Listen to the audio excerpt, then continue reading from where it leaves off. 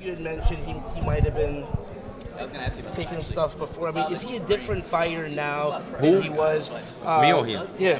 I mean, how much has he changed? I think he changed a lot after because he take a lot of the special juice in the morning, and when the breakfast have a special. He's a big difference now. Sure. When I fought with him the second time, he's like a huge man. It's like a different.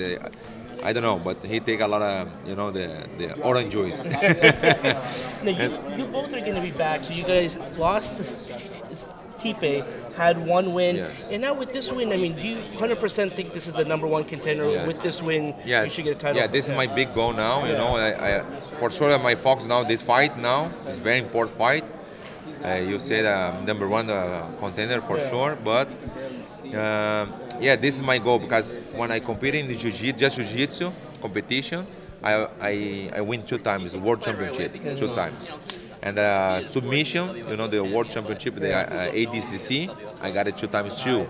Now I got 1 time like the UFC champion. Now I want a second one for the two, and after then I'm done. Okay. Has the UFC actually spoken to you that you would be this is for a contender shot at Stipe? No, I just want to talk with Dana maybe later before the fight. But this is I think it's happening, because who is the next one? I think it's me the next one, The Alistair Overeem is #3, Cain Velasquez is #2, but Cain Velasquez don't fight for a long time. I think it's me, Just that's it. I think it's the more normally,